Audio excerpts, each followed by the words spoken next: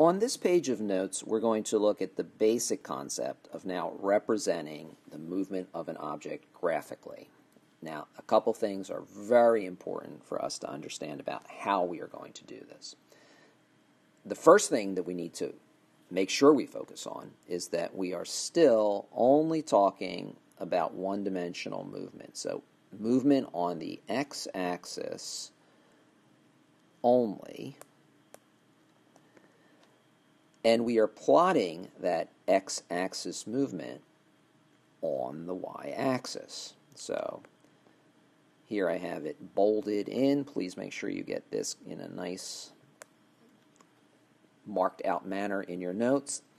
X goes on the y-axis because we reserved time for the x-axis. We'll see why we do that in a moment, but please make sure you put down here that time will always go on the x-axis. Always, always, always.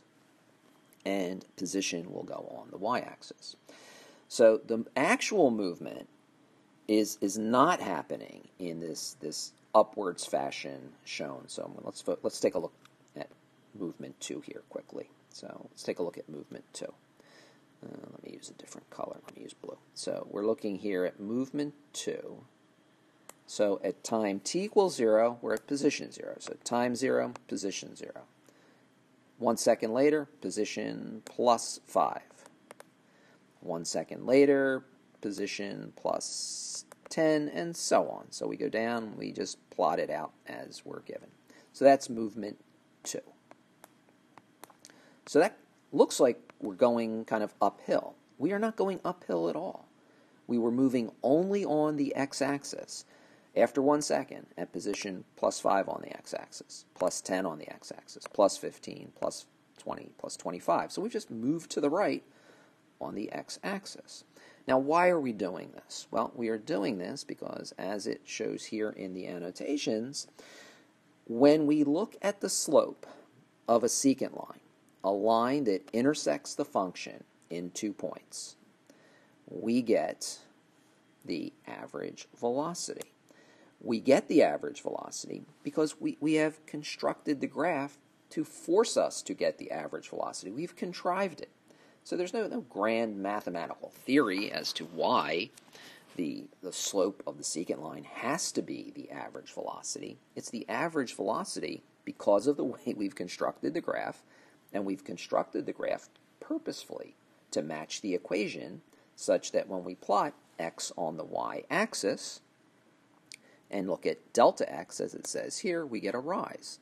When we look at the x-axis, and we've plotted time on it, when we look at delta t, we get a run. So from math, we know that represents the slope of our line, which is, in this case, a secant because it intersects our function at 2 points. So this is going to be really important for us in terms of understanding mathematical representations of positions versus time movements. And to give you kind of a look ahead as to what we can do with this, the one thing we can do with it is actually compare average velocities over different time intervals without making any calculations whatsoever. So let me show you how that works. Let's take a look at movement 1. So movement 1 is going to be, let me do that in my purple here.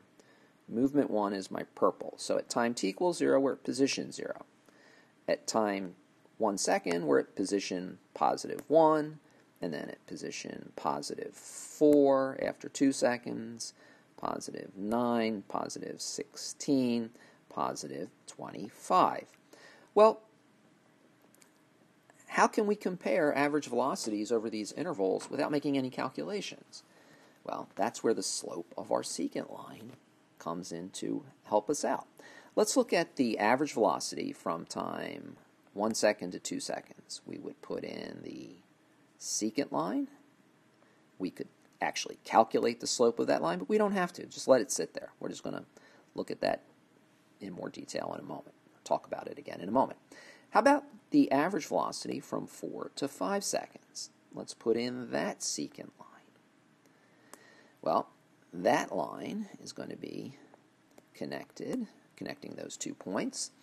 And now if we look at the slopes, what do we know? Well, even without making a calculation, I know this is a steeper slope. What does a steeper slope mean? It means a bigger value. It means a larger average velocity. And what's more, it's a positively valued slope.